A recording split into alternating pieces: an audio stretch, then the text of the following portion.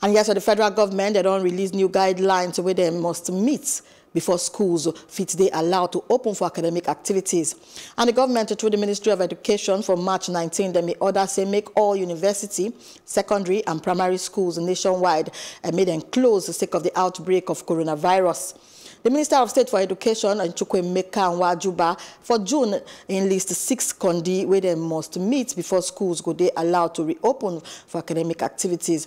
And the rule included to summer hand washing facilities and a body temperature check, body disinfectant for everybody where they enter point to their major facilities, including the gates, hostel, classes and offices, etc.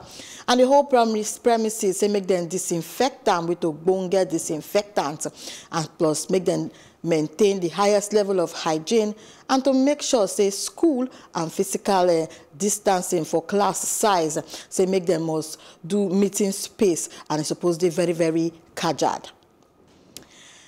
And yes, so to join us about this discourse, and Madam Mary Chinwuba, and will be school proprietress inside Abuja. Madam Mary, would I hail you this morning? Good morning, my sister. How are you doing? Full ground. Thank you. Say you still join us inside our Bonga News and this Kaja Day to take some of us about waiting the shell inside education matter.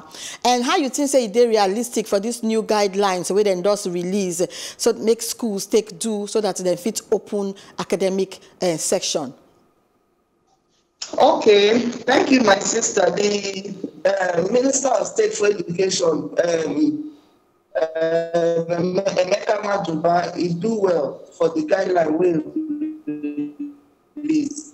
And as he talks, to maintain the highest level of hygiene, that one too good.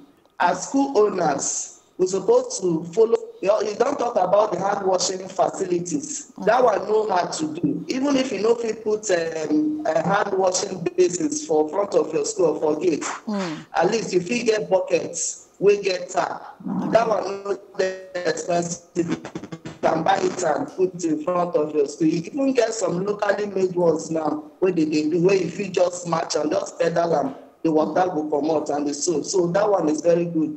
Even the body temperature check he talked about is also good. It's for our own good.